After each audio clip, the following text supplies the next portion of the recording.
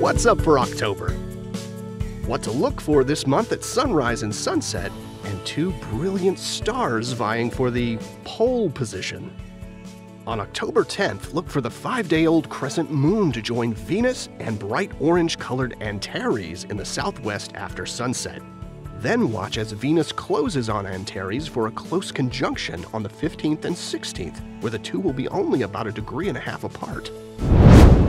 During the last week of October, Mercury pops briefly into view for early risers. Look for it about 10 degrees above the eastern horizon, or about the width of your fist held at arm's length, about 30 to 45 minutes before sunrise.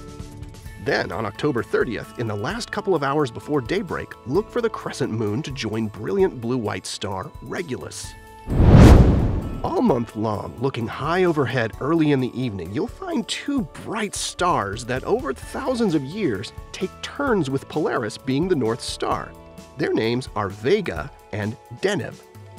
Both of these stars are part of the Summer Triangle, and we introduced the other member of the trio, Altair, in last month's video. To find Vega and Deneb, look high overhead in the first few hours after it gets dark. Vega is a bluish-white star, and like Altair, it's a fast rotator, spinning every 12.5 hours compared to our Sun's 27-day rotation. NASA's Spitzer Space Telescope found Vega to have a debris disk around it that could be similar to regions in our own solar system. Deneb is a blue-white supergiant star that is fusing hydrogen at a phenomenal rate. With this sort of fury, the party won't last all that much longer. Deneb is likely headed for an explosive end as a supernova within a few million years. Now, Deneb is much farther away than most bright stars in our night sky. This means it's super luminous to be that bright from so far away. Because it's so bright, it's one of the most distant stars you can see with the unaided eye. These stars rotate around the northern celestial pole. This time of year, they dip toward the western horizon before setting in the pre-dawn hours.